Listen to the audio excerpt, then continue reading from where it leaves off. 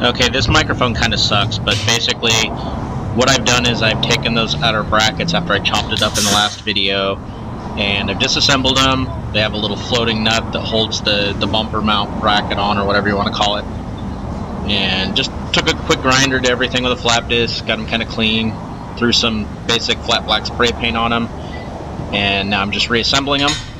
After I reassemble them, I'll reattach them into the roll pan, and that part will be done.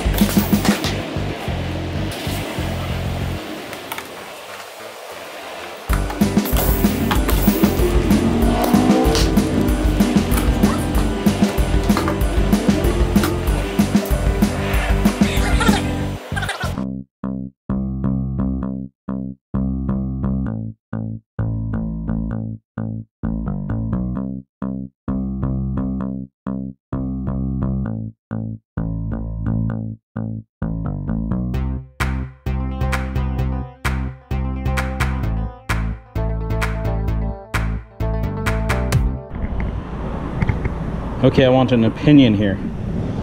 I have this rear sway bar in the truck. and if I'm going to vertically mounted Viking shocks, double adjustable shocks, and I'm mostly drag racing, should I even bother putting that back in or just ditch it for the weight savings? Let me know, comment, whatever. Let me know what you think. Alright, so I'm done with my roll pan. Took my sway bar and my shocks out. I'm gonna cut those off. We don't need those anymore. Talking about the stud down there. I just finished putting the whole roll pan back together, and the weight on that came out to 9 pounds, which means I lost 13 pounds off the back of the car. I'd say it was worth the effort. So next, I need to just kind of move my wiring and my trans stuff forward out of the way, and then cut these mounts out, and then we're going to cut this brake bracket. And all I'm going to do with it is I'm going to basically knock it off the frame and move it forward so that this brake line sits over the axle out of the way of the shocks. And then we'll clean everything up and move forward with fabrication stuff.